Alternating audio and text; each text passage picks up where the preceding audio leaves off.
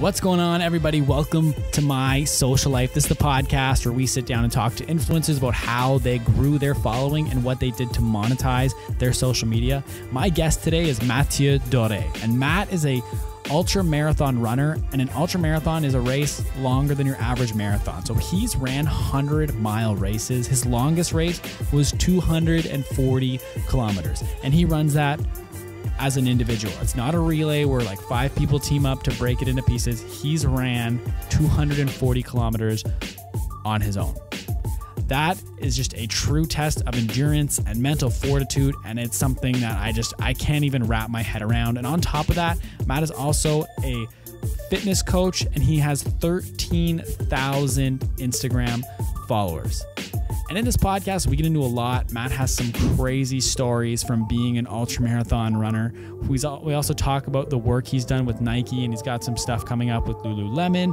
There's just a ton of good stuff. We talk about how he grew his social media to over 13,000 followers, because it's not an accident. He made a change in his posting and everything to get there. So I don't want to waste any more time. Let's just get right into it. Welcome back, everybody, to My Social Life. This is the podcast where we talk to people that are absolutely killing it on social media, and we learn how they did it and what they do. And my guest today is Matthew or Mathieu? Actually, I haven't actually asked you. Which do you prefer? Mathieu, but Matt works, or Matty, or yeah. Yeah? Yeah. Cool. So my guest today is Mathieu Dore, and I'm going to let you kind of tell everyone a little bit about yourself. Right now, basically, I'm a coach, basically a running coach. I'm a strength conditioning coach for mostly endurance athletes. So anyone that runs, from, I would say, 10K and above, some ultra runners. I also train some cyclists. And I'm pretty much, I love the adventures as well. So I run myself quite a bit. So I'm an ultra marathon runner. I do adventure race. So I'm always basically outdoor enjoying the outdoors. So. And for people that don't know, so what separates an ultra marathon from just a marathon? Yeah, so basically a marathon is 42.2K kilometers, or 26.2 miles. And anything above that is an ultra marathon. So it could be a 50K. I've done a race that was 240 kilometers. So, it's anything above the marathon. It's called an ultra marathon. Yeah. Okay, so how did you get into running? Because you didn't start as a runner, right? No, exactly. So I was basically an ice hockey player, probably like most kids that grew up in Canada. Yeah. So basically grew up on skate. That was my main sport. Running was just a type of form to keep me in shape during summertime. And then after that, it was in high school. In high school, we'd done track and field, and I wasn't bad at running, I found. So that's where I got into it a little bit more seriously. But it's just something I would compete like 2 months, where we had our track and field season. And then it's after in university, my last year, I've quit hockey because I knew I was not going to make the NHL. Yeah. So I took running a little bit seriously, and I've done the cross-country season with University of Ottawa and the indoor track, and it kind of blew up from there, basically. Yeah. So you were like on the team at U Ottawa then? Yeah. Yeah? Yeah. And then what was the distance for that? Was it like a 10K? Or? Yeah, so the cross-country season, it was races that were anything in between 5 and 10K. And then the indoor track, I would compete in anything in between 800 meter to 3,000 meter. So that was on a 400 meter track, or sometimes some races were on the 200 meter track. Yeah. So it was fun. It was just a little different. I'm very competitive. So after ice hockey, I just needed something to be, to get that competitive edge off me. So so that was a great way of doing it. Yeah. So when did you start to get into the ultra marathons and kind of really ramp up the distance? Yeah. So for me, after a while, all the speed stuff, because ice hockey is very explosive, right? And, it's 45 seconds, 60 seconds, all out. And then that's why running was the same thing. It was basically cross country wasn't too bad because it was, a 30-something minute effort.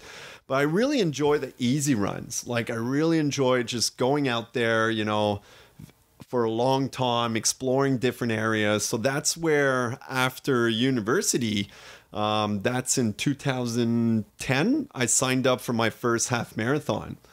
And that was the Winterman. Yeah, it was middle of winter here in Ottawa, Canada. It was probably like minus 25.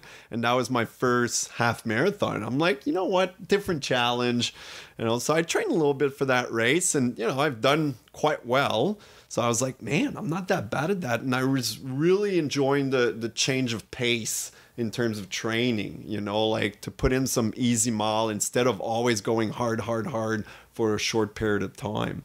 So that year, 2010, I did my first half.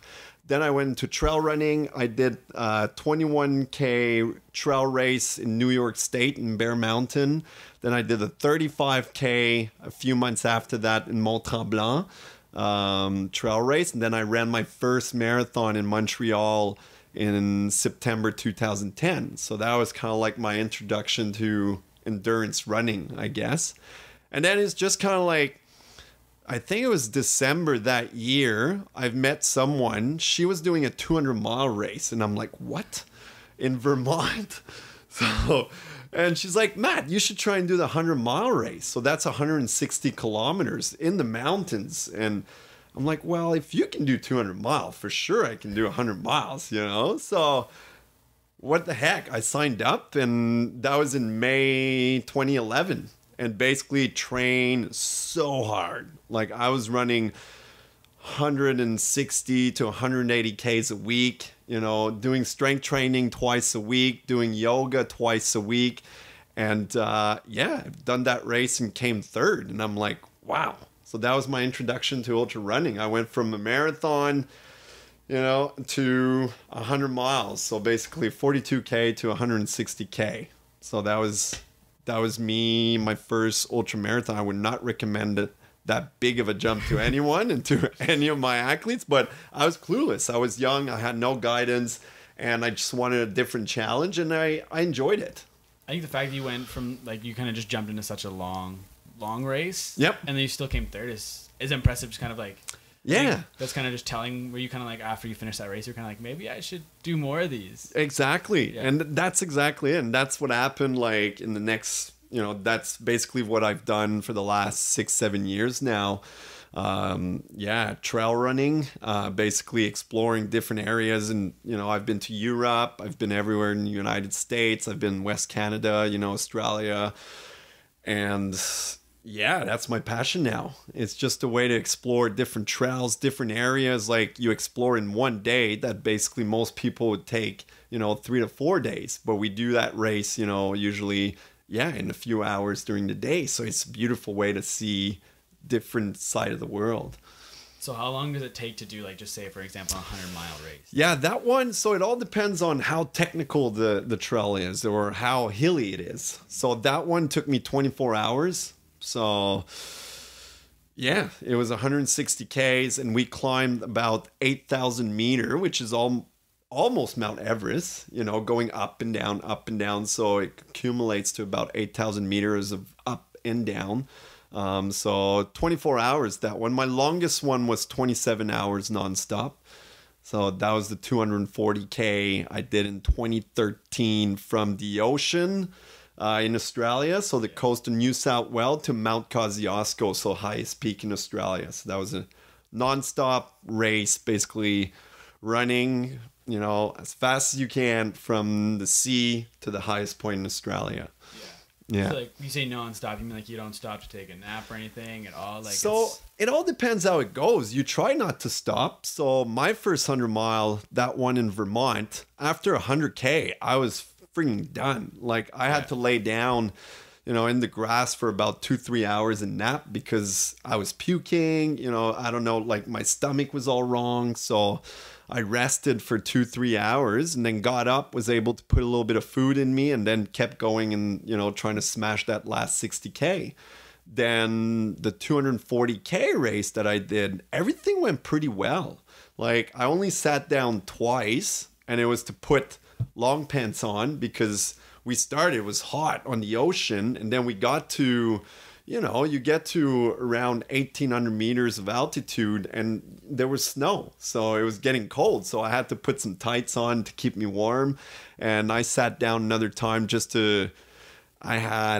at that point, I had 15K to go. And that one too, I was fighting for third place. So I was fighting for podium, and basically the fourth place was catching up and I was slowing down and nothing was going, and I just needed to sit down, relax, put my head down for like 45 seconds, and then I sit down on the rock and then got up again. Then I managed to kind of like kick it into gear and get back in the game basically. So when you're doing, like, do you have to bring like a backpack or anything, like with like water and food, or like? Yeah, so every race are different. Like some are self-supported, some yeah, you have to bring all your stuff for the race. Most of them now, you can have a crew that meets you at certain checkpoints along the way. So that's awesome. So, and even some of them you're allowed pacers. So some of them it's like, hey, you'll run 100K on your own, and then the last 60K you're allowed someone to come and run with you, so they can help you out, to pace yourself, and with fluid, remember to take some food, all that kind of stuff.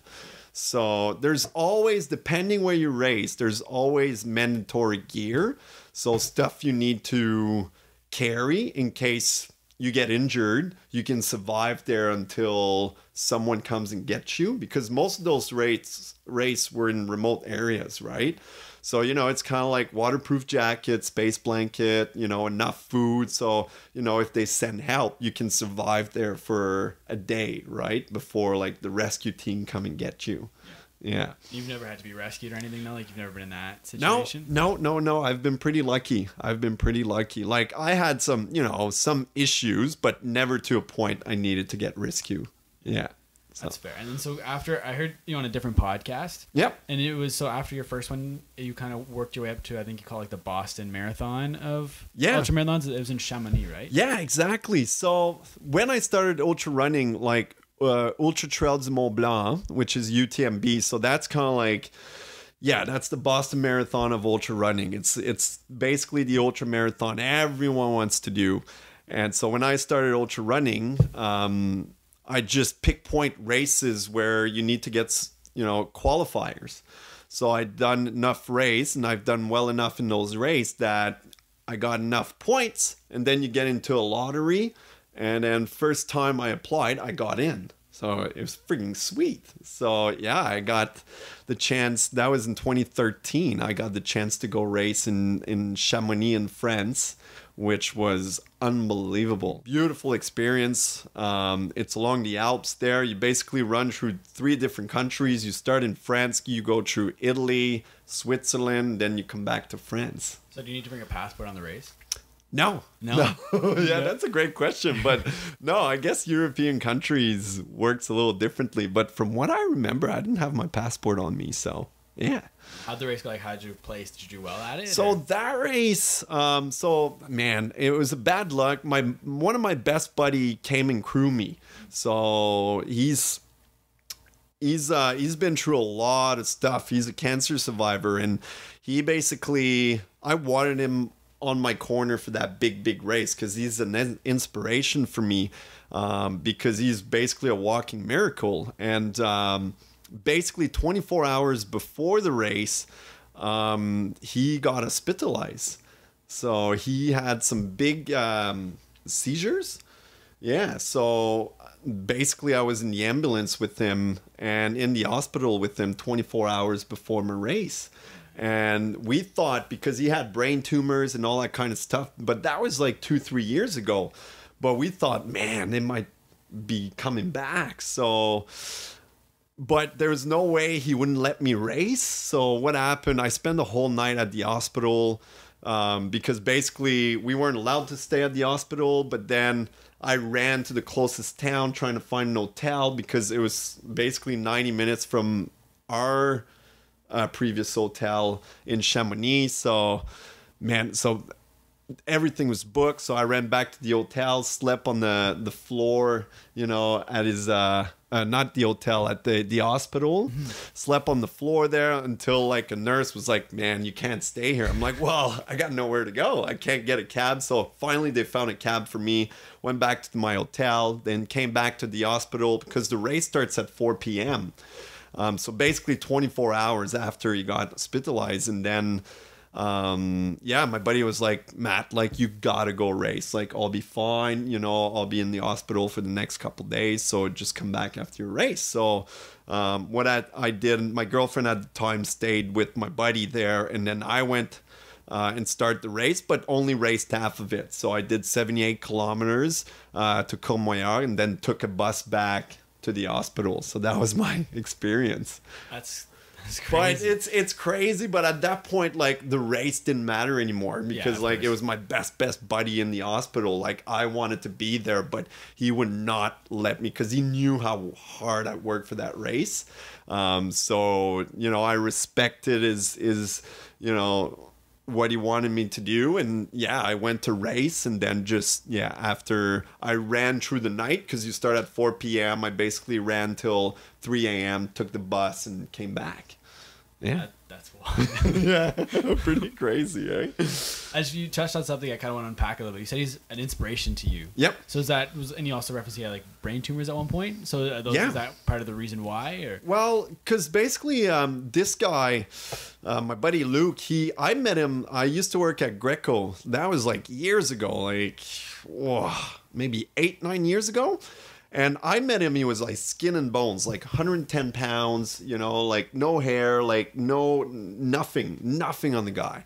And I basically had the task to train him 3 times a week and like, regain confidence, regain some muscles. So I trained him for about 6 months, 3 times a week. So like we created a good bond because for him it was, not a matter of, building muscle mass again, but building like confidence again, because he could barely he would sit down on a chair and could barely stand up, right? So after 6 months, we made some massive progress. Like, we would go for lunch all the time and I would try to motivate him, and but in return he was like my biggest motivator, because like he basically started with nothing, because he had testicular cancer, then it spread to his abdomen, then he had basically 4 or 5 brain surgery because he had 3 brain tumors. So like cancer all over the place, but he somehow beat the odds and survived.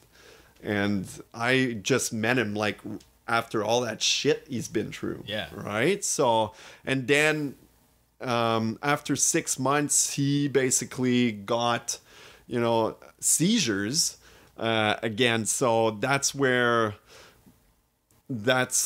so after that 6 months he got seizures again, and then he got like a few, he was in the hospital for another 3 months, and then again I trained him again, and then 2 years after, that's when we went to Chamonix and he got some more seizures, but he was all fine. It was just because of dehydration, scar tissue in his brain, high altitude, he got those seizures. But it was pretty scary at the time, because we thought like his seizures were, a sign of his brain tumors coming back. So that's why, with all the brain tumors and all that, basically their doctors said that, this guy Luke, he's a walking miracle. So he's always been a great inspiration to me, because he's a business owner, he's very successful. So yeah. Did he ever run with you, or? He's not much of a runner. No. And because like all the stuff he's been through, like his hips are a little bit, running is, but we would do strength training together, like we grab beers all the time together, it's just, we just became best buds basically. And he just taught me to see life a little bit differently, because he was a young kid, like a young guy in his 20s basically, living the dream, living life, and all of a sudden, bam, he got struck by cancer, so it just kind of like showed me, man, you got to live day by day, enjoy the most of every moment. So that's what I appreciate about this guy, because the attitude he has. His perspective is probably like on life. Like you said, it's just definitely completely different from anyone else. Absolutely. So, So yeah, that's my buddy Luke, and yeah, that's why. So one day I'll go back to UTMB. You know, I got unfinished business, but I never ever regret, you know, what happened there, because for me, yeah, race is important, but you know, a good buddy is more important than anything else. So yeah. So is that race like something you're going towards like soon, you think? Yeah, like, you know, it depends what happens in life, but definitely like in the next 5 years, I'd love to do it again. Yeah. Definitely. Because yeah, it's such a beautiful, beautiful place. The atmosphere that week is phenomenal. You know, it's kind of like the pinnacle of trail running and ultra running. So yeah, hopefully I'll be back sooner than later. Back to the UTMB? Yep. Yeah. So was it shortly after there that you moved to Australia? Yeah. So, wow. Yeah, that was a big year. So I did UTMB that year. And then because like I was so well trained for that race, but I didn't get to race at my potential. And then I've met a girl in a race in Death Valley, California a few months before that. So, and she was from Australia. So I was like, well, you know what, might as well do a race in Australia. And we found that race, and that was the Coast to Causey. So that was the 240K race that I've done basically 3 months after UTMB. I've done that race and came in third. So everything went so well. Stayed there for about a week. It was a very quick trip. But my dad at the time was very unwell. So he was going through some cancer treatment. So I told my ex now Australian girlfriend that I wasn't able to stay in Australia. So she came back with me and we stayed in Canada for a few months until my dad got the all clear from his cancer. So yeah, he was an animal going through his cancer treatment. You know, he'd done really, really well. And then once he had the all clear, we moved to Australia. And I was there for almost 4 years, basically. Yeah. That's crazy. And just one thing, so you said it was 3 months between UTMB and then the Coast to Causey? Yep.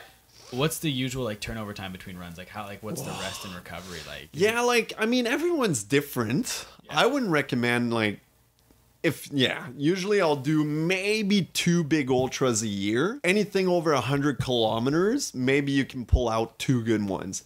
But there's some like very unique human beings out there. They back it up like every couple months. It's insane. But what I've seen, you know, by experience is they're able to do that probably for 2 years, and then their body will probably break down at some point and then be off for a year. You know what I mean? But if you want to stay healthy, stay injury free, not get, general fatigue or adrenal gland fatigue or whatever.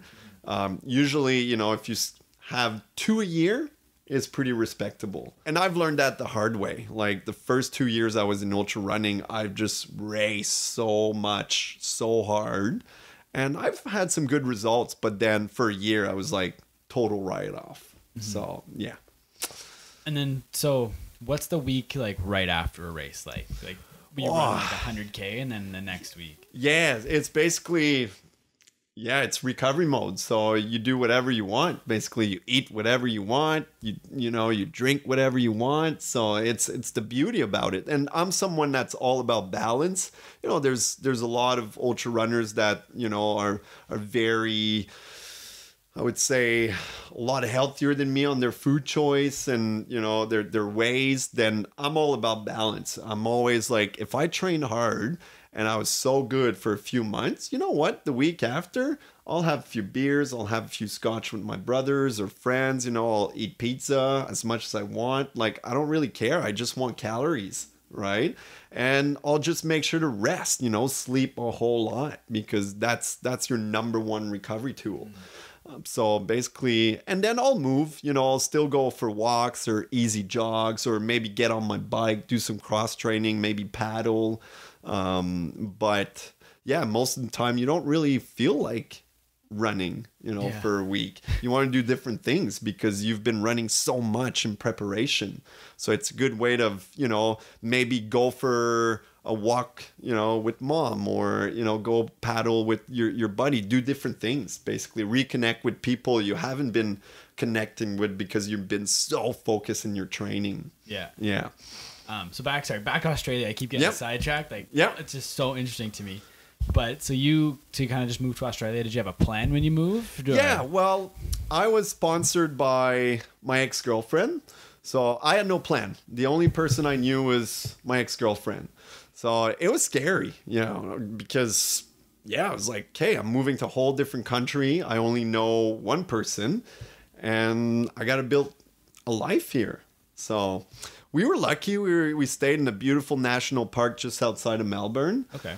So I took a job basically as a personal trainer in a gym just outside of Melbourne, trained a few clients there, but I wasn't really happy, because I was working for myself here, and I had a full clientele. I was a coach here as well. But then there I was working for somebody else, but I knew I had no choice somehow because no one knew me. Like, if I started my own business, well, how can I get some clientele if no one knows me, right? So my game plan, what I did, I just trained super hard when I moved there. And I try to get involved as much as I can in the running community. So I would go run with different groups, go train with different groups, and do a lot of local race in there. And then people started to get to know me, basically. And my ex was pretty big in the running world there, so that helped me quite a bit. So then I built, basically after a year or so, not even 6 months, I built a reputation for myself and started a business. I opened my own studio there as a strength conditioning coach. In basically 3 to 4 months, I almost had a full schedule. So it was a big risk, but it worked. Yeah. And so your company was called The Garage, right? Yeah, that's it. And you built it literally right out of the garage in your house? Yeah, exactly it. Exactly. And at first I'm like, oh, that's a risk, because I was 40-minute drive from the city, it's kind of like, if you're in Ottawa, it's kind of like the Wakefield, pretty much, of Ottawa. So it's really outside. So I didn't know if I was going to get some clientele, but it went super well. So it was called The Garage. And then on top of that, one of my athletes was like, Matt, I heard Nike are looking for a coach to run this 8-week program. And I was like, I'm like, okay, he's like, just send your resume and see what happens. I'm like, okay. So, and that's what I did. I sent my resume. It was to, because Nike Australia used to work with a event management company. And so I sent my resume and they hired me for that 8-week program. And I'm like, wow, that's pretty cool. I'm doing some work with Nike now. After a few interviews, I got the job. I'm like, whoa. So it was pretty unreal. And basically, I think it was 2 to 4 weeks into my 8-week contract, Nike Australia was like, Matt, are you interested to go do a photo shoot for Nike Global in the United States? I'm like, yeah.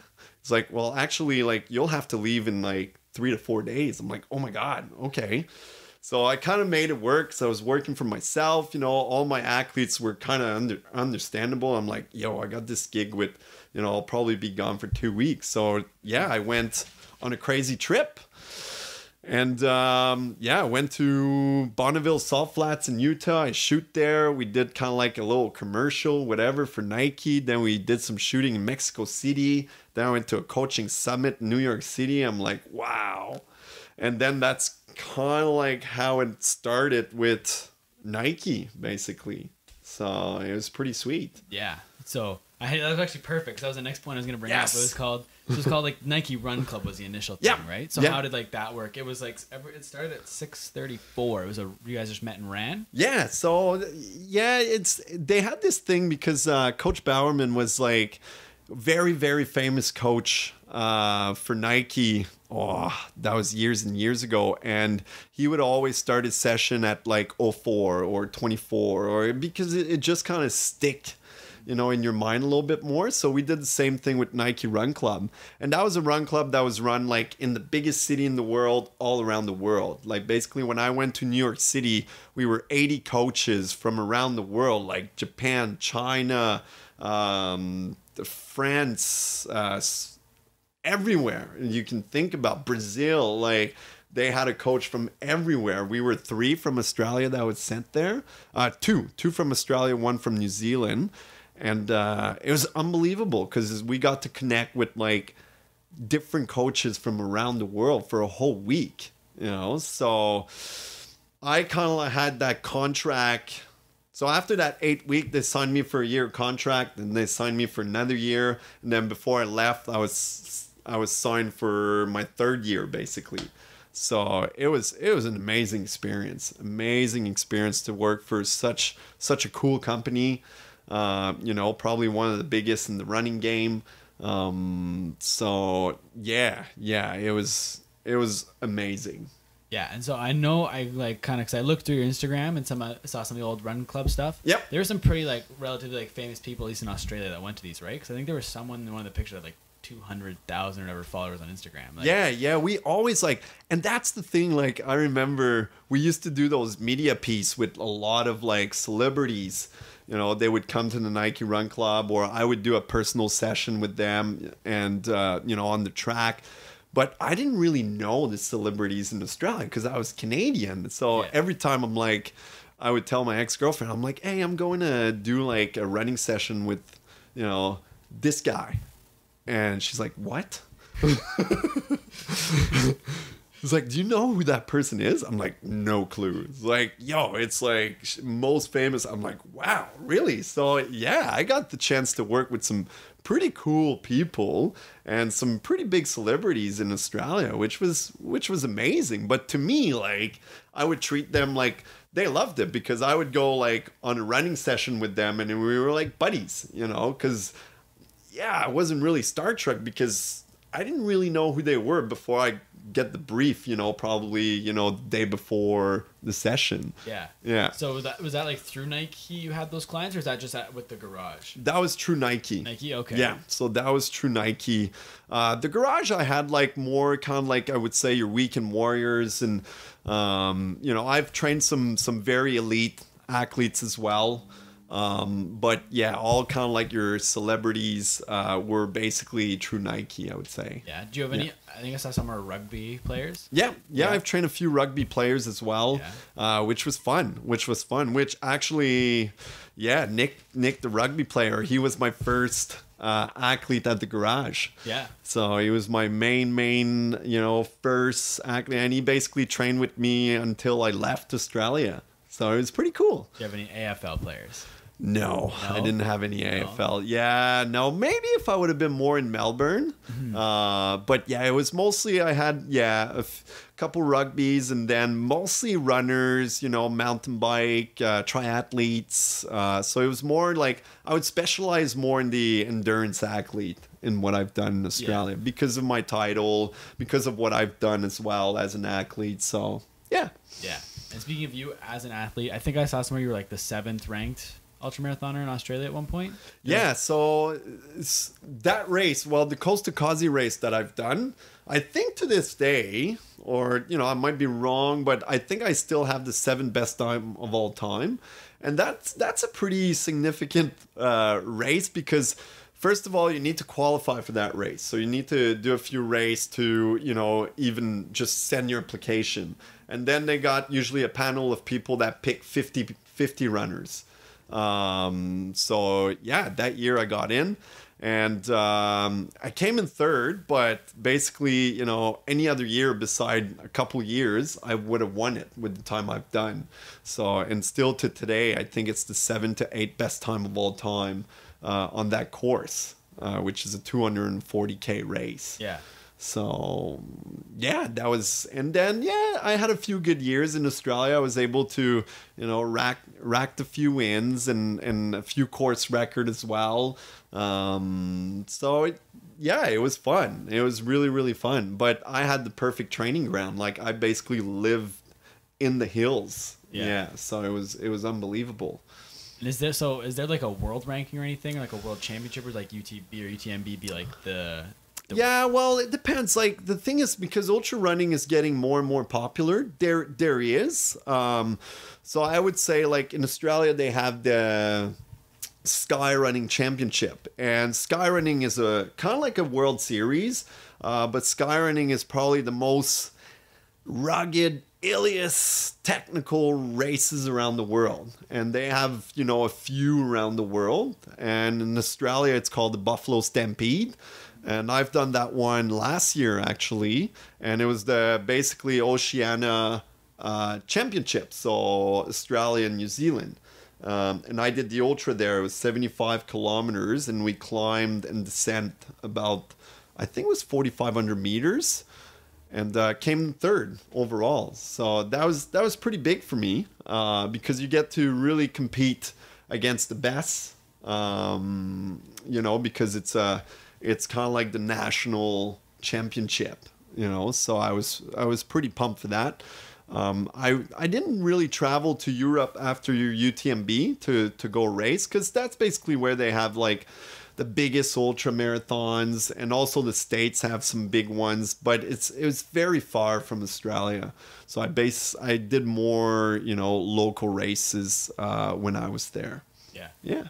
And then it was like September 2017 and that you moved back to Canada, right? Around that time, I think. Yep. That's it. Yeah. That's it. Yeah. And then, so you said like your Nike deal was kind of did it end then, or did you still do work with them once you came back? Yeah. So because I was signed with Nike Australia, that was the tricky part. So I basically ended my contract with them when I knew I was coming back, which was too bad, because we had a great relationship that lasted for 3 years.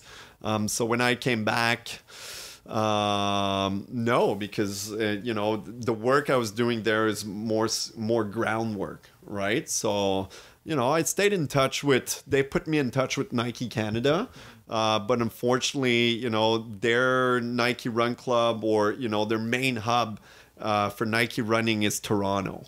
And I knew I was going to base myself in Ottawa, so it just didn't kind of work out. Yeah.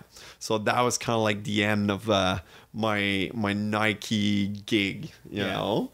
Yeah. So that's fair, but I'm sure you got like a bunch of like merch and gear and stuff through it. Oh, it was unbelievable. It was, yeah. For me, it was so weird because I'm from a small town, probably not even 1,000 people, farming town, like 60 Ks from Ottawa.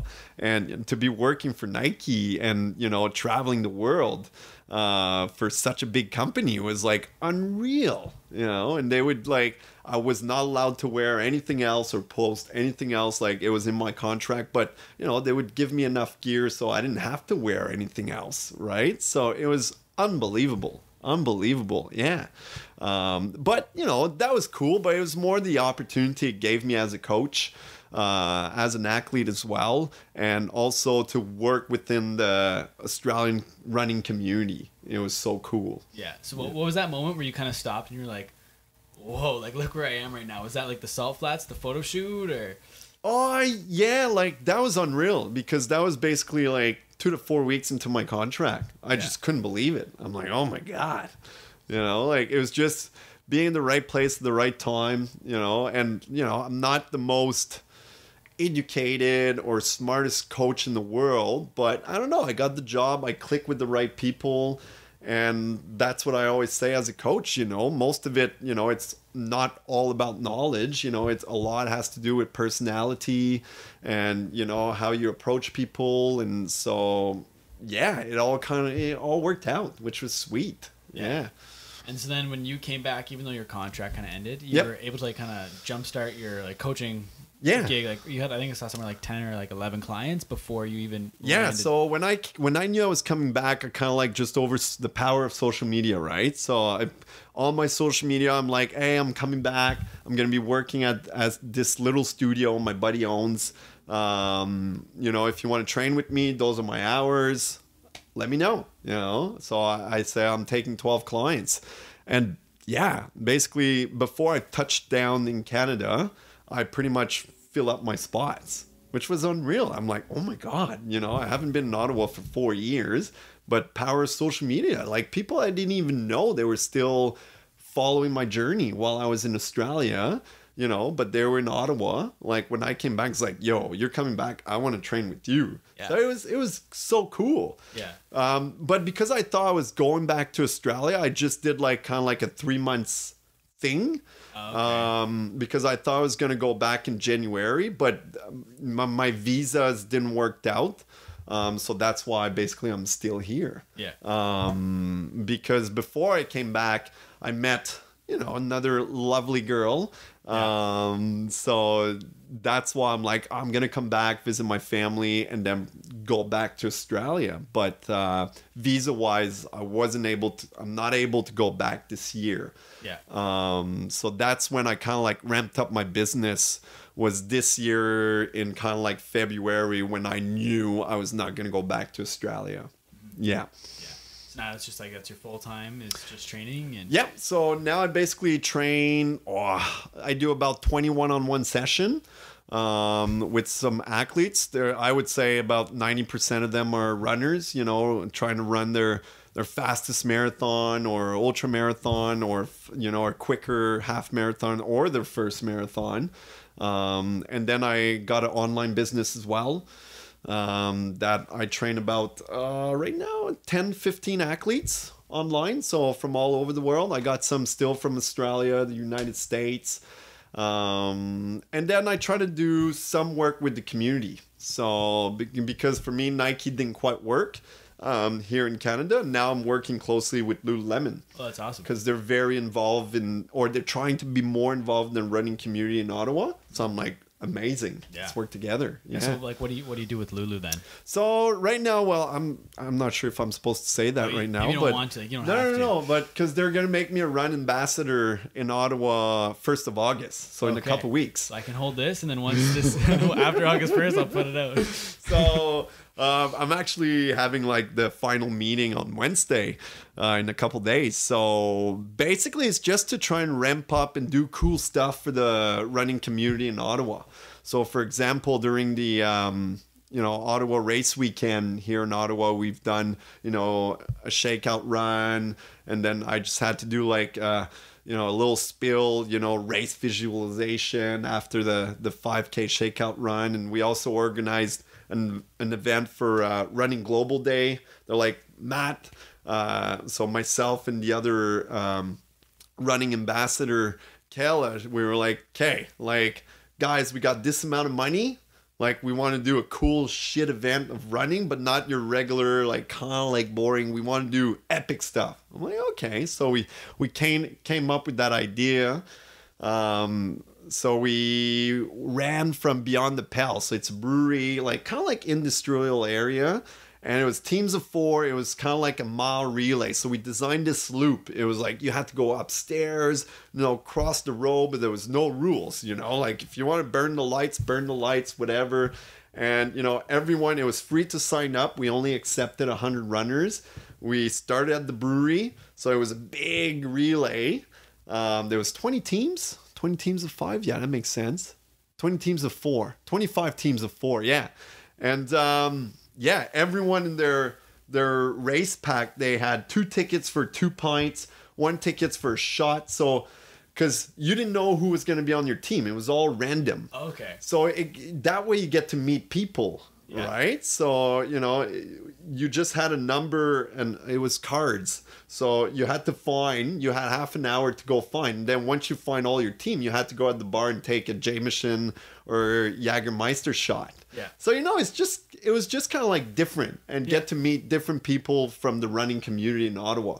And then after that, we just stayed at the brewery and drank some beers and ate some food, and it was like amazing. So kind of like stuff like that, you know, like just, you know, to bring the running community together. Yeah. Basically. So now that you're a run ambassador, is your wardrobe going to kind of transition from Nike to Lulu? Yeah, that might happen. Yeah. That might happen. Probably not the running shoes. Yeah. Because from my knowledge, I think Lulu Lemon does start to do running shoes, but yeah, like running shoes are touchy. So I'm probably still going to run in Nikes, but yeah, it might turn into a little bit more Lulu Lemon, that's for sure. Any pictures just above the ankle and you're good, right? Like, exactly. But it's great clothes, you know. It's a Canadian brand as well. So, and the people here in Ottawa, they're doing great stuff for the running community. So I'm pretty pumped. I'm really, really pumped to be working with them. How did they find you? Like, how did that connection, was that through social media? That's a great question. So how did it happen? So yeah, I guess social media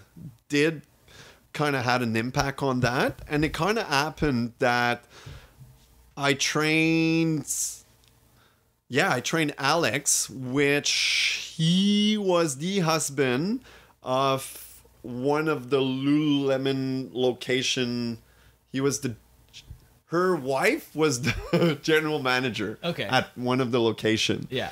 Yeah. And then they kind of put me in touch, and then they looked me up, of course, on social media. Yeah. And they were like, hey, who's that guy? You know, basically, where does he come from? So yeah, that's kind of like how it happens. Just again, being in the right place at the right time. And again, like, I think my social media had a great, you know, vibe to it and all that. Cause without meeting me, they just kind of like went through my social, and then we went for a meeting, and then it's kind of like exploded from there. Yeah. Yeah. So I think you're sitting at like what, over 13,000 now on Instagram? Yeah, just over 13,000 right now. Yeah. So that's awesome. It's like, what did you do to grow it then? Like, yeah, so a few things. Like last year I've put a little bit more focus on it, I would say.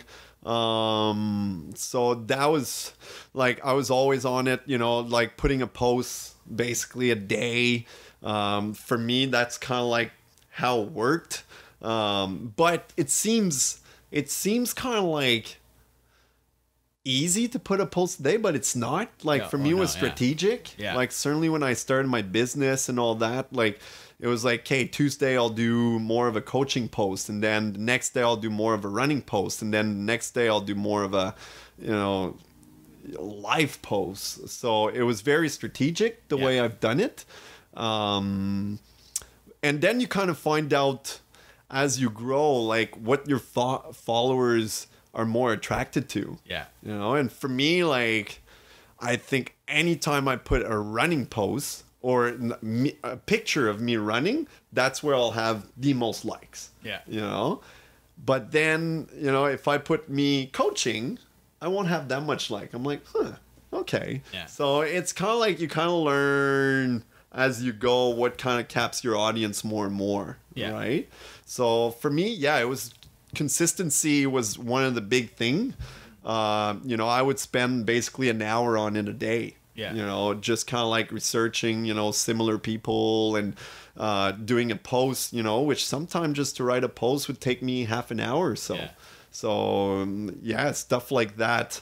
So consistency last year, that's where I gained most of my followers was kind of like my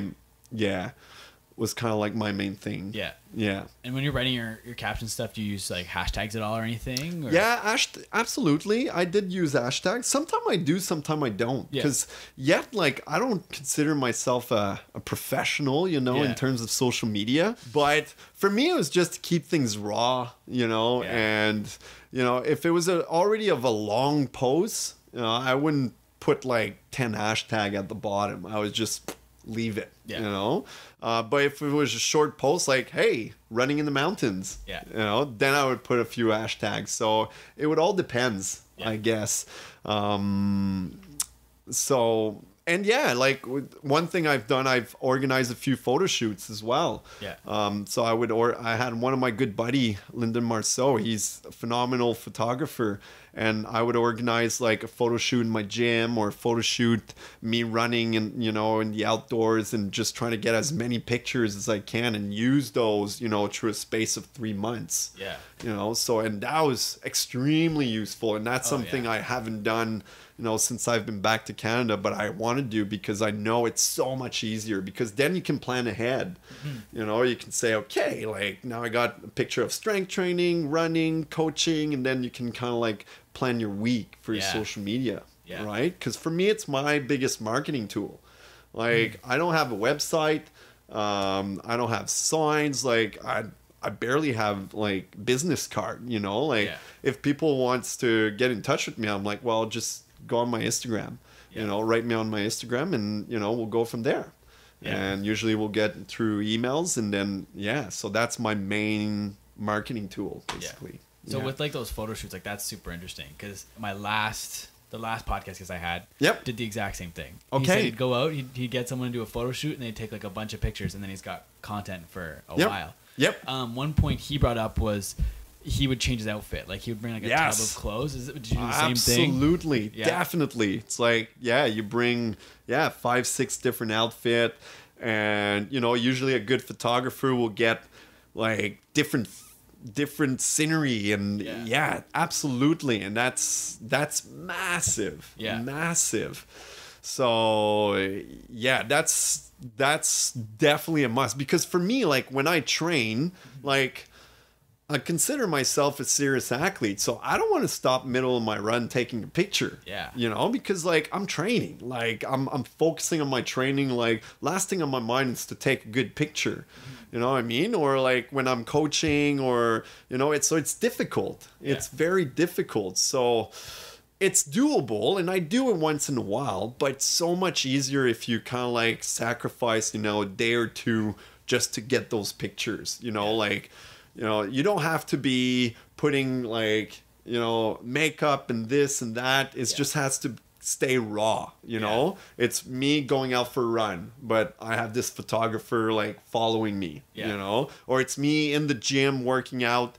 You know, I work out like I usually do, and it's up to you to get the good angles and all that kind of stuff. So I want to keep it raw, you know? So, that's definitely a must. Yeah, for sure. So when you were like planning it, did you like sit down and like plan your week for what photos you're gonna post, or did you kind of like look? Okay, I did this yesterday. Like I did a workout pic yesterday, so I should probably do a run pic today. Or was like planned like a week in advance? So I would briefly plan it, and then you just get inspired by different things as you know your day or your week goes on.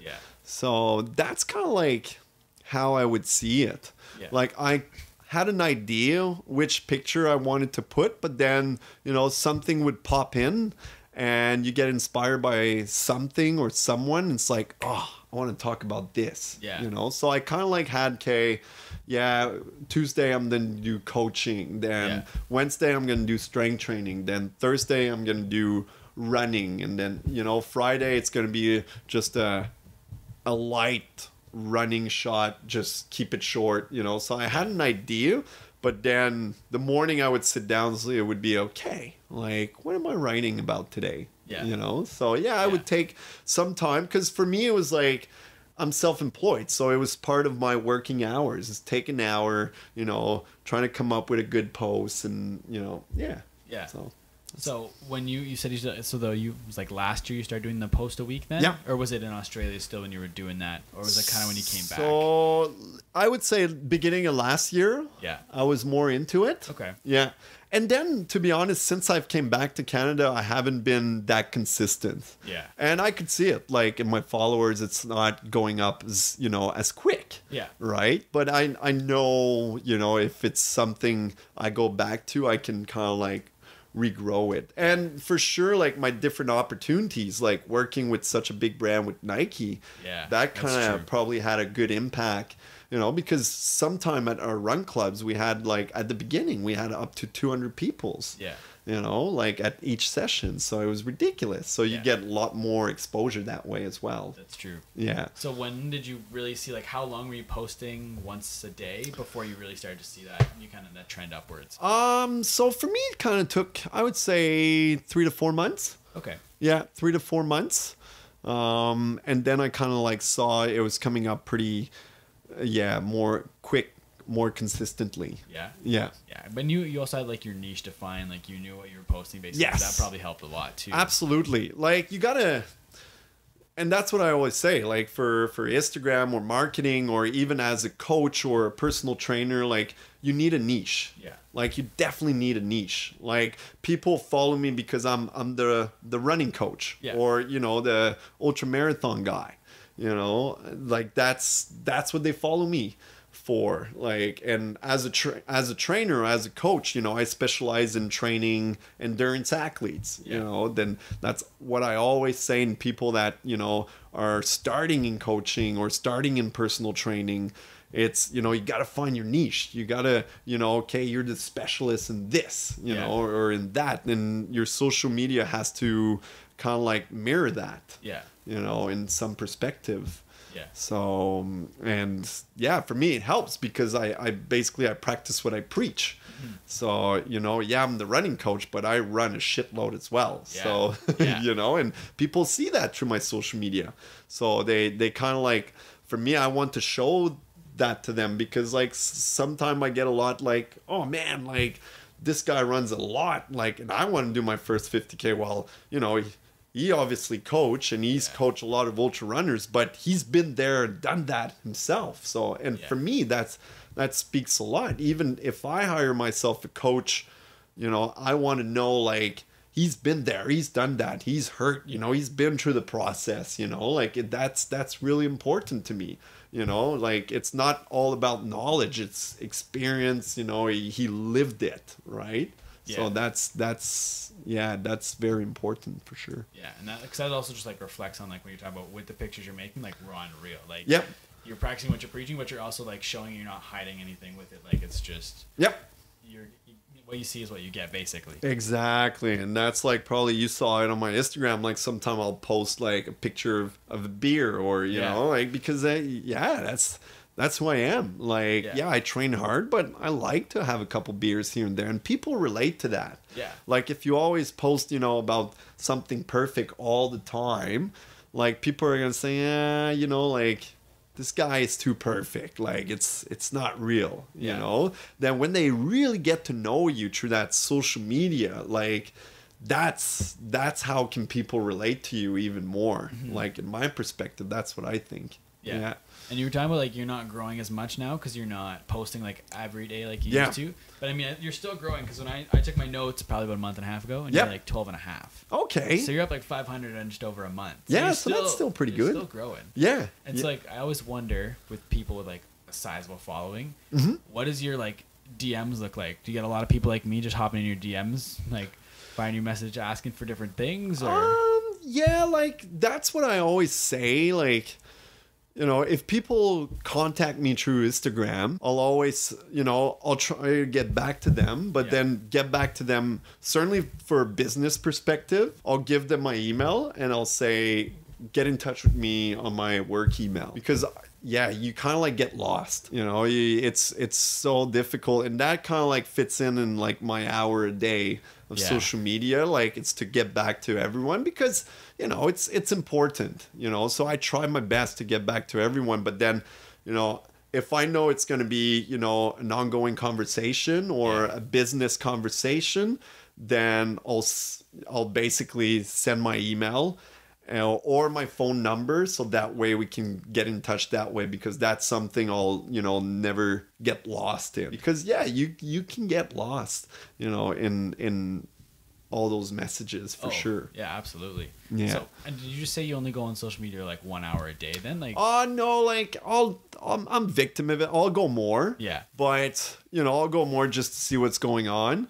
But for post wise or research things, but not for the fun of it. I try to do at least an hour. Oh, it's like an hour of like business social media business stuff. So either built the story, or built the post, or research, like people that kind of like do what I do, and see what kind of followers do they have and all that kind of stuff. So that's pretty important as well. I like that you called it building a post, because it's not just something you throw like it takes time. Like it's not just something like a lot of people think of social media, they think it's just like 2 seconds and it's done. Yeah. Like when you have that many followers, like building it, you actually have to like build the actual post. I like that. Definitely.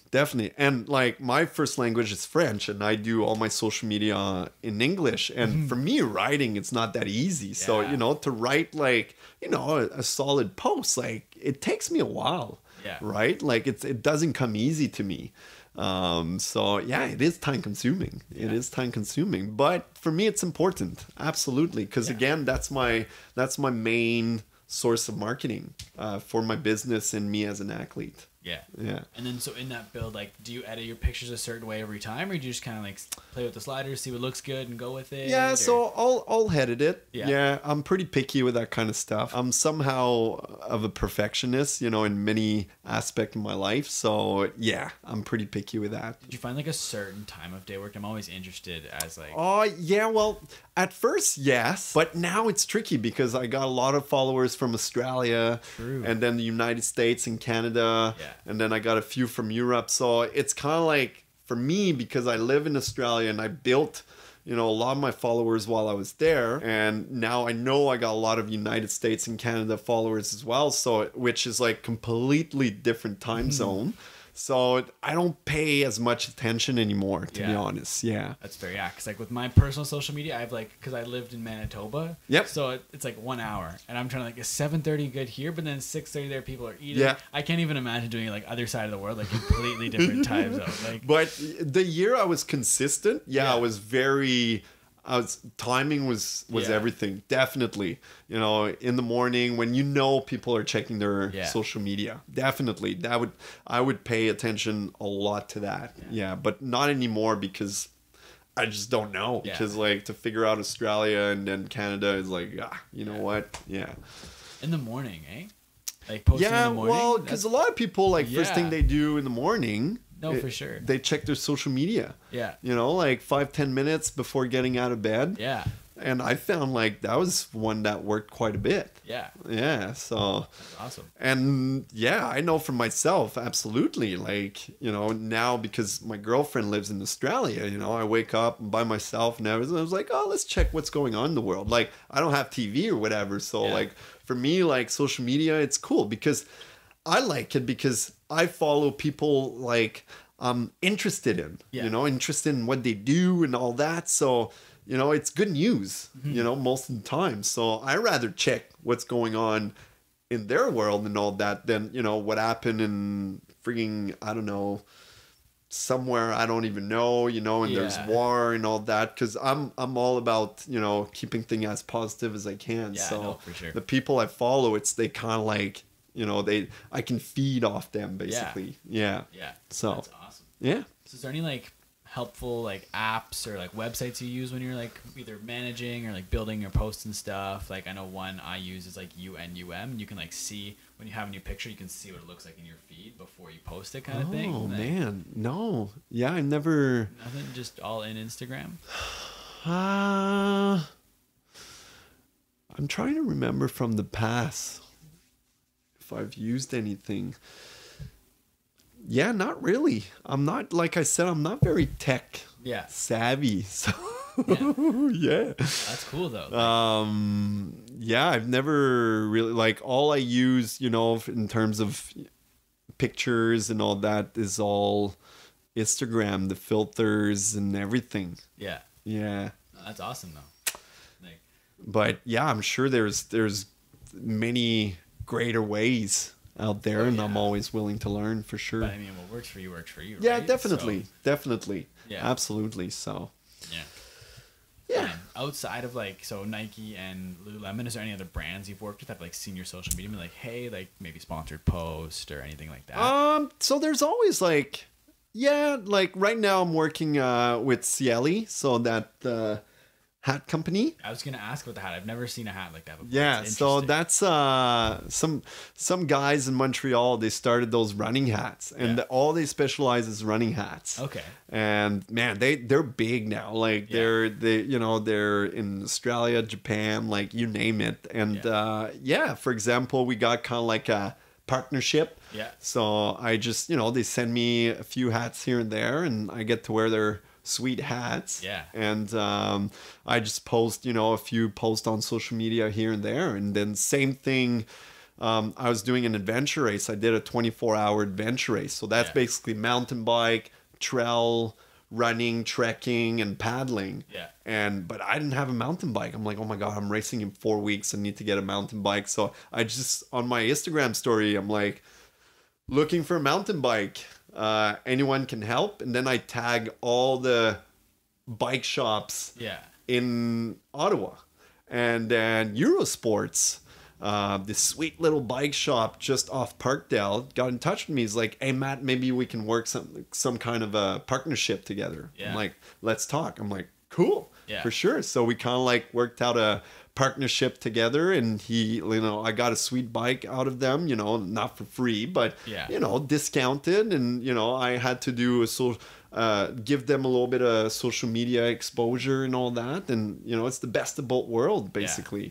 So, little gigs like that, which has been pretty sweet. Yeah, for sure. In my line of work. So, like recently, since I've been back to Canada, that's kind of like the gigs I've had. Yeah. So I think you touched on earlier that Instagram's like your only platform, really? Yeah, well, I do have Facebook. Yeah. But I think Facebook, I got 2,500 friends. Okay. Which is all right. Yeah. But I kind of find Facebook, it's more people that knows me really, really well. Yeah. Or we had a connection before, it's so I do use Facebook, but not as much as Instagram, I would say. Yeah. So I would say Instagram is kind of like the one I'm trying to be more and more consistent. But I used to use Facebook because I got a lot of buddies, in Canada that don't have Instagram, believe it or not, you know, and my family as well. They don't really have Instagram. So it was a way for them to stay in touch of what I was doing, through Facebook. So everything I would post on Instagram, I would just kind of like share it on my Facebook. Okay. Yeah. And like Twitter, not at all, eh? Twitter, not at all, to be honest. I do have a Twitter account, but I don't use it. Yeah. And I haven't been on. For me, it was, like I said, like I'm someone that needs to focus on one thing and do it well. So that's why when I told myself, okay, Histogram, it's kind of like what's big in my perspective, what's popular right now. So I'm just going to focus on that. And then I used to, just share whatever I share on my Instagram on Twitter and Facebook. Fair enough. Yeah. But Instagram was kind of like the main one. Yeah. And then you don't really do much YouTube either, right? No. And I, you know what, like I've got approach and I've tried, but again, it's just another thing. And as I'm not, it comes to a point for me, like business wise, I'm busy enough, right? Yeah. Just doing what I do on Histogram. Like right now, I'm basically full, I got a full roster in terms of athletes. I'm living a pretty good life, so it's always to a point like how big you want to get, right? So for sure I could do YouTube and all that, but in my head it's like, well, why would I want to build a bigger audience if I'm already busy enough, right? That's so true. It's kind of like, for me, it kind of came to that point, right? So I don't mind still building my Instagram because I want to keep that fresh, and I know like I got a good attraction to that, but why start other platform when that one is working so well now? Yeah. But I wouldn't say never. Yeah. Because I think they're all great tools. Yeah. But it's just right now, it's not my focus. So I have one other thing about YouTube. Yep. So I actually found your YouTube. Yes. And there's actually like an epic video on there that you made probably like 6 years ago. Yeah, What's 7 years ago. It's like you're kind of just like going through your day basically as a long distance runner. So at first I've used YouTube in the past. So when I first started my business, I was 25 years old. So my cousin was like, he was pretty good, with tech wise and all that. Now he's like working in Vancouver somewhere, like that's what he does for a living. Yeah. But he was kind of practicing on me, and we made a video of my first 100 miles. If you check on YouTube and you type my name, you'll probably found it. And then we did kind of like a promotion video of like who I was. Yeah. Basically, I think it was like a 3 or 4 minute video. And that was kind of like my promotional video back then. And I think it worked quite well, which, I wouldn't mind doing more of that. Yeah. But for here, when I came back, I knew Instagram, I had a lot of followers. So my cousin came in January or February, and we did some shooting in the gym, and we did some short little 60-second promotional video for my business here. Because when I started ramp up my business here in February, I'm like, man, I need some advertising stuff and all that. So we did those, and that worked quite well. So I just kind of like posted on Instagram my stories, and then poof, it kind of like blew up. And then I was busy again. But yeah, YouTube, I've used it in the past, and it worked quite well. Do you think it kind of like move, maybe not YouTube, but like Instagram TV? Like, is that something you're looking at all, or? Oh, perhaps. Yeah.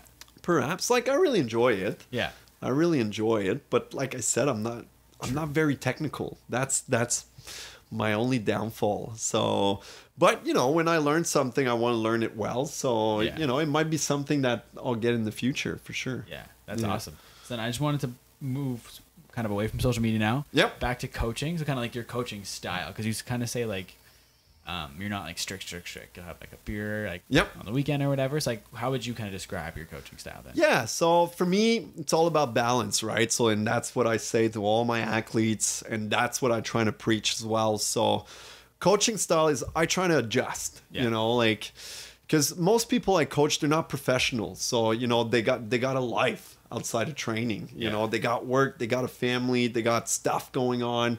So for me, I don't have a particular style. I try to adjust to every athlete, because every athlete needs to be responded differently. So I always say to be able to adjust to your athlete is very, very important as a coach.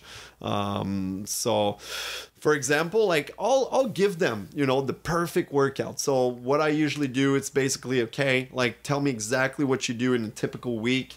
You know, what you've been doing, and then I'll try to monitor their training around that, right? And then I'll say, okay, in the perfect world, if you're able to do all of this, that's frigging phenomenal, right?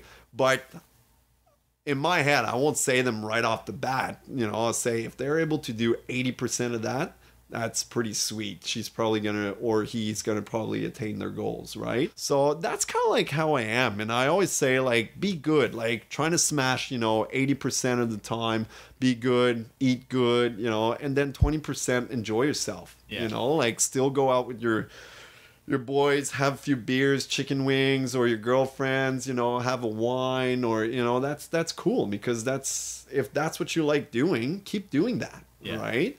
But I'll be honest with them. I'm like, okay, if you want to lose 10 pounds or run a little bit quicker, we'll need to do this, and that. We need to do a few sacrifices, but you're not going to have to cut everything off, right? So I'm trying to be understandable, right?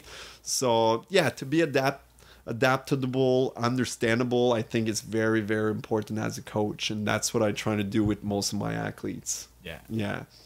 So for that 80%, what's like nutrition and stuff look like for that? Yeah, like, depends on who you are, I always say, and it depends on what you like. You know, I got some athletes there, you know, in the high fat, you know, high protein, low carbs kind of diet, you know.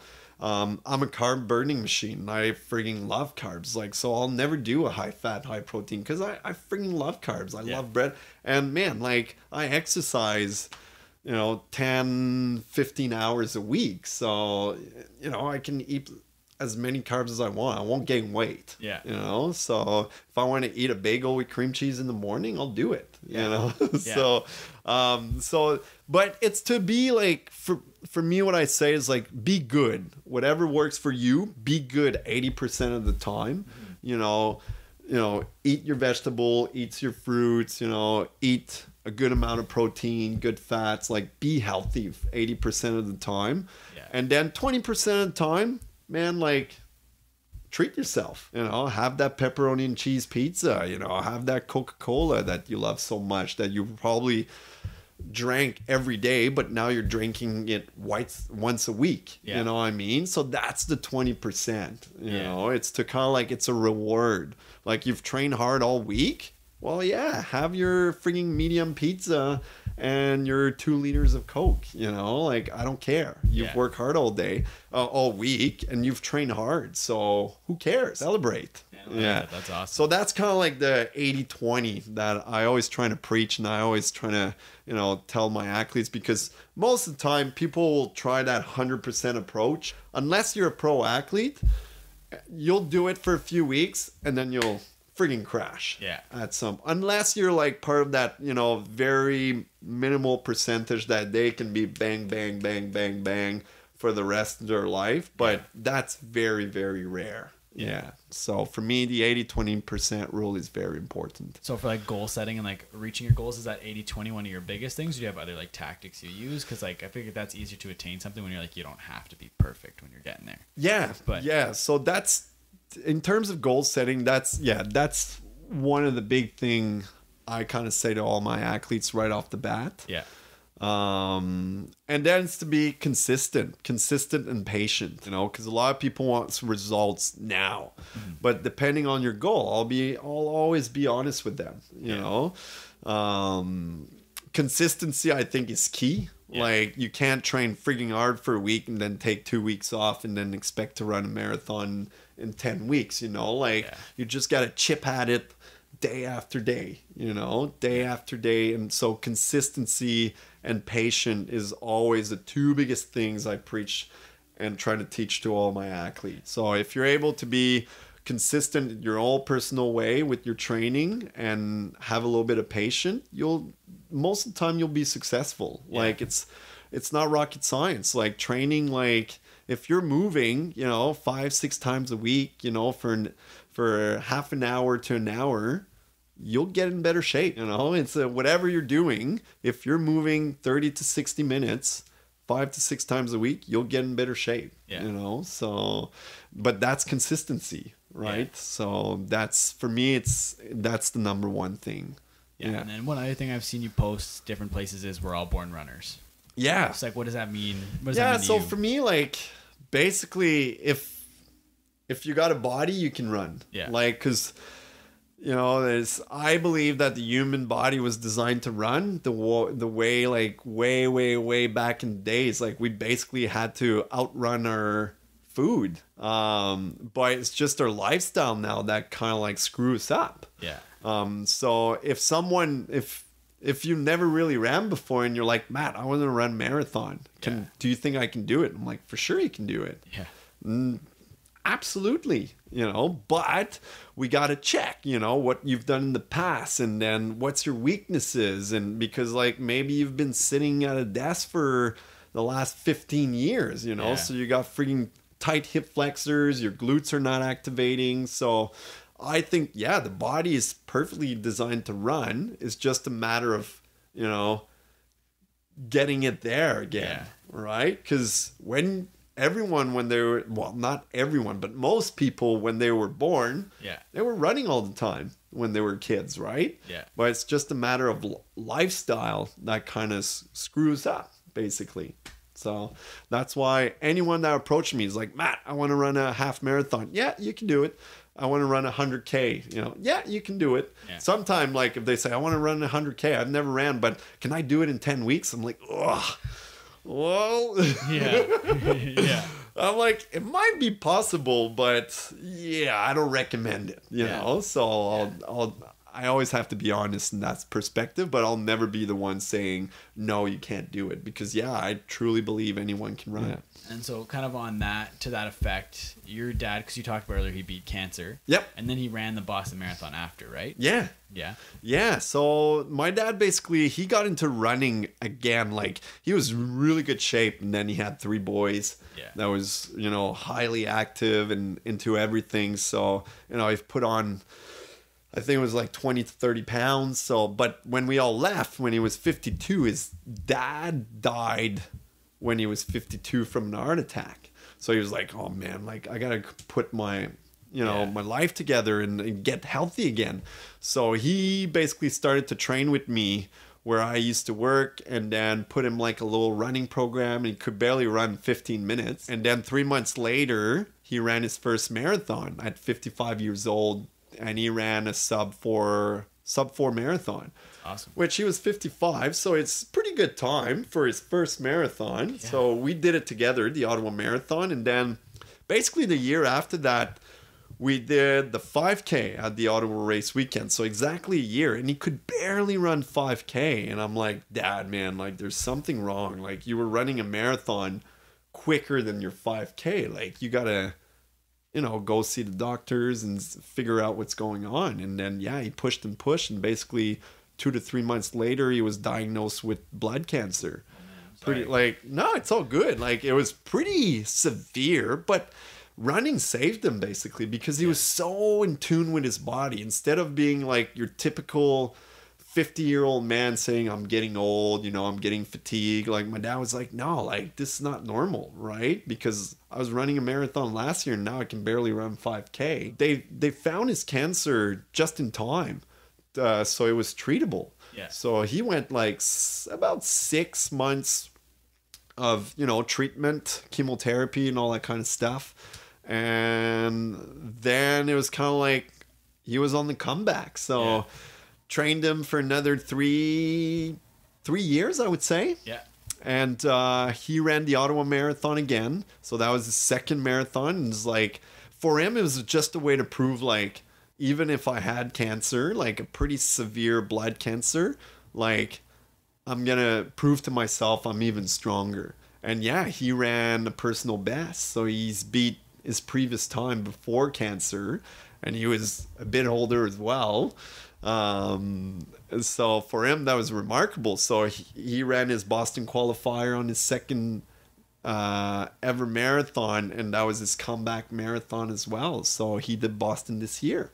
Good for him. That's awesome. Yeah, so pretty cool story, and like he's an inspiration for me because it just goes to show, like, even if you go to rock bottom, you're able to come back even stronger. Yeah. So, that's kind of like my dad and little story, which is pretty sweet. That's crazy. Yeah. So there's one, before we get into like some like wrap up rapid fire questions, one other thing I wanted to ask you about. Mm-hmm. You had a pretty sweet mustache going for a little while. Yeah. What was the story behind that? Well, I don't know. Like, when did it started? So with the Nike thing, we were just a few guys that had a mustache. And it just became a thing, and, I had this mustache. I basically almost had a mullet, so it was just kind of like a style. And then we did like a big charity event for Movember. Yeah. Because a good buddy of mine in Australia, he works for Movember. So that kind of like probably had an impact as well. So we were just a few boys, on the Nike crew that was like supporting the mustache, which was pretty sweet. And I really enjoyed my mustache. It's just now my girlfriend at the moment hates it. Yeah. But I'm like, I met her with the biggest mo and like basically a mullet. So I'm like, hey, you basically fell in love when I had a mo. Yeah. So I'm like, let me bring it back. So it's coming back in September. Oh, awesome. Yeah, so I'm definitely gonna bring it back from November and all that. It was hard. It was hard to cut it. Yeah. Yeah. I can imagine. It was a lot of work, and I really enjoyed it. All right, so we're kind of just like getting to some like rapid fire questions, kind of. So like, don't have to dive. If you want to dive deep, you totally can. Cool. You don't have to. But the first one is like your favorite app. Quickly like that. If you can go longer if you want to. Like, I would say, I can't remember the specific name. No worries. Take a look. I'll just take a look. Because, again, I don't have a TV. Mm-hmm. So for me to just kind of catch up what's going on in the sport world. Yeah. The Score. Oh, yeah. The Score. Yeah. I just think it's a good overall sport app. Yeah. So I can check, did the Blue Jay win, or did the Red Blacks win, or, so it's, the Score. That's awesome. Okay, next one is like, I guess probably not the best question because you don't have a TV, but is there anything you're binging? Like, do you watch Netflix? So I have a laptop, so I do watch Netflix. I change from series to series. Yeah. So right now, what have I been watching? It was, oh man, terrible with titles, but it was, it's a one-word title. But it's kind of like a guy that he takes those pills and he can use like basically all his brain. Yes. Yeah. Unbelievable. So I just finished the series this weekend. Yeah. Yeah. So that was that's what I've been watching. Yeah. You recommend it though? Yeah, definitely. Yeah. It's pretty cool. Like, it makes you realize, like, like we don't use our full potential all the time. So yeah, I thought it was pretty good. Pretty good. Funny at the time, and it's kind of like a crime scene. Yeah. I like it. Because this next one needs a little bit of like explanation. So the question is, what are you obsessed with? But it's not like on like a high level, like like I'm obsessed with ultramarathons, but it could be something like, I'm obsessed with this one pair of socks I have. They're just so comfy. Like something off the wall random that you're like obsessed with.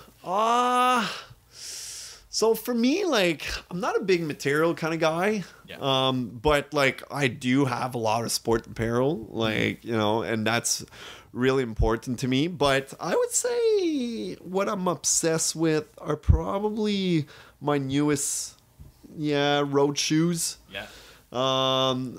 It's the Nike it's one of the new Nike shoes. They're very comfortable, and like I only use them to race. Basically, Nike flies. So that's like something, like they're always in the same spot in my room. You know, I only wear them for races. So that's kind of like somewhat my babies. Yeah. Any like hidden gems or like must eat spots in Ottawa? Oh, like I haven't been out that much since I've been in Ottawa. Like, I always go to my buddy Luke. He owns a sport bar. That's the guy that came to Chamonix with me, and like the cancer survivor as well. So he owns the St. Louis Bar and Grill on Elgin. Okay. So yeah, I'm always there on the patio. Certainly summertime, it's great because they got this big patio, tiki bar, like good vibes. And then even wintertime, like it's nice and cozy to watch like Ottawa Senators game or the NFL there. It's pretty sweet. So that's kind of like always my go-to, basically the St. Louis Bar and Grill on Elgin Street. Nice. Yeah. Quick, just advice for someone that wants to get into running. Yeah, I would just start easy. Yeah. You know, start easy and be patient. That's always the biggest thing, you know, like, and give yourself some time. Yeah. So again, consistency and patience, like we start, like I mentioned earlier on, that's your two biggest weapon, you know, like if you start running, if you just start, you know, with, could be a 5 to 10 minute jog, super easy jog that you do 3 times a week for the next 3 weeks. Yeah. That's awesome. And then just add on to that. So if you're consistent and patient, you'll be successful. Awesome. All right, last one. Yep. Before like wrap up, what's one thing you want people to know about you? Could be anything. Again, one special thing, eh? That was kind of a tough one. Yeah. No, I like it. I'm a twin.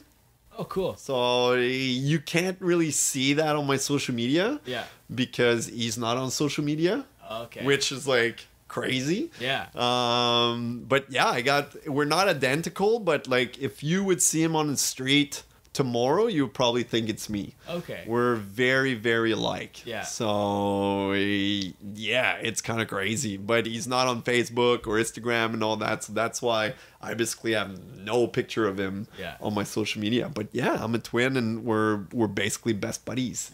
Yeah. That's awesome. Well, man, I want to give you the floor. Anything you want? Like, where can people find you? Yeah. So basically, like I said, Instagram. That's the best way to find me, at my full name, Mathieu Dore Run. And then, right now I'm in Ottawa. I was in Australia and Melbourne for about 4 years, but I've been in Ottawa for the last few months, and I'm here for a little while.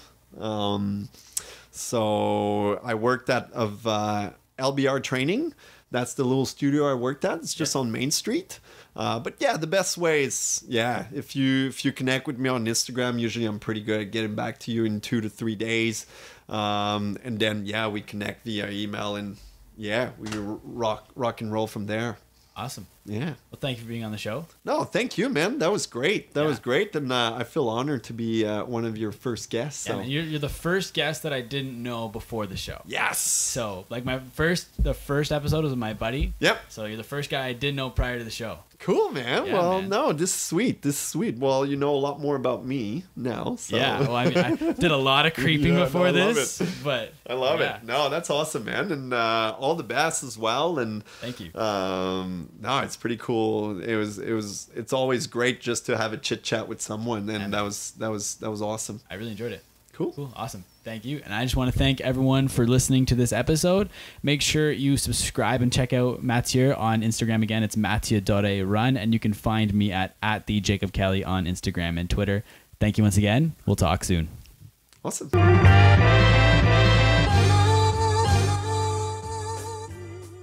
Thank you once again for listening to my social life, especially if you've listened the entire way through. I really, really appreciate it. That means a lot to me. Make sure you go and follow Mathieu on Instagram at Mathieu Dore Run. He's a great guy and he posts some awesome content, especially if you're into health, wellness, fitness, running. Like, he's got some really good stuff on there. And even if you're not into those things, I still recommend you check him out. He's a good follow. I will make sure I link to his handle in the show notes down below. And if you wish to follow me, you totally can. You can follow me on Twitter and Instagram at the Jacob Kelly. And if there's anyone you want me to have on the show, make sure you let me know. You can tweet it at me, DM me. And even if you're watching on YouTube, let me know in the comment section down below. I will do my best to respond to everyone. Thank you once again for listening to my social life with Jacob Kelly. We'll talk soon.